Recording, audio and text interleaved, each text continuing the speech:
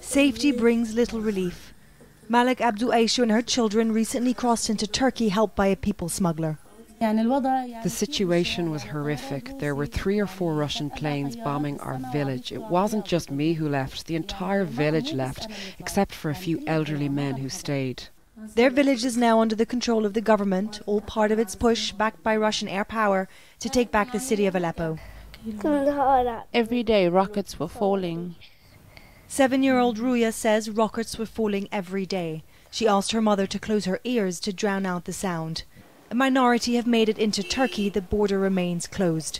So people either wait nearby, hoping for that to change, or they've moved to other towns like Azaz, north of Aleppo, a town that is now at bursting point. The thing that we're very concerned about is the large amounts of people who are moving.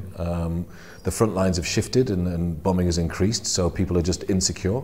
So we're seeing, in the last few days, we've seen at least 23,000 people leave their homes and move towards the Turkish border. Turkey's providing aid to those in this no man's land, still technically in their own country, but nobody wants to belong here.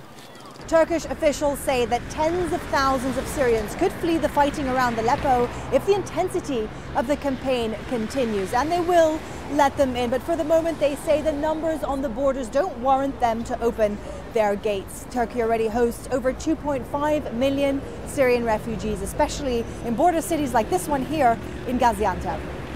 The closed border means Malek's husband is stuck on the other side. He left their home at the very last minute. He tries to join them in Turkey every day. I just called him and he said it's impossible. We can't get in.